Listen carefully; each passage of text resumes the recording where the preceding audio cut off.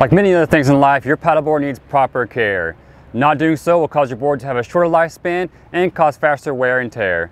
So today, let's dive into some simple steps to help you prolong the life of your board. Let's dive into it.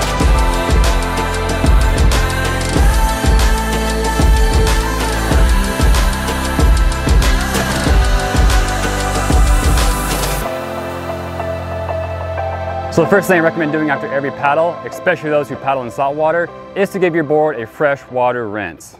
This simply helps remove any salt or sand or any other thing stuck to your paddleboard after you paddle. And also helps protect it from any other unwanted scratches as you store it away or as you reload it another day for another paddle. This will not only keep your board looking newer, but also keep it faster as you have a clean, smooth board every time you paddle in the water. Now when it comes to storing your board, direct sunlight is your worst enemy as it can cause the most damage to your paddleboard. So simply put, the best place to store your board is in shade or inside. And if you have a climate controlled area to store your board, that's even better. But if you're like me, sometimes all you have is a shaded area in your garage to store your equipment, and that's okay as well, as long as it's out of that direct sunlight.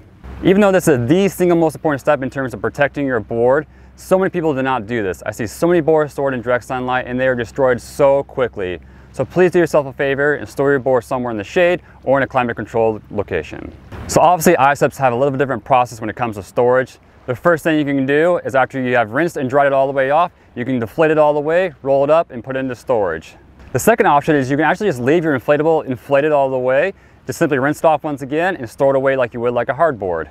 But if you're like me and you live in a very hot climate, I definitely recommend at least lowering the pressure of your board to 10 psi or lower. This simply helps ensure that your board has the room to flex with the heat as it rises and falls throughout the day. So I hope these few tips help you take better care of your paddleboard and enjoy more time on the water.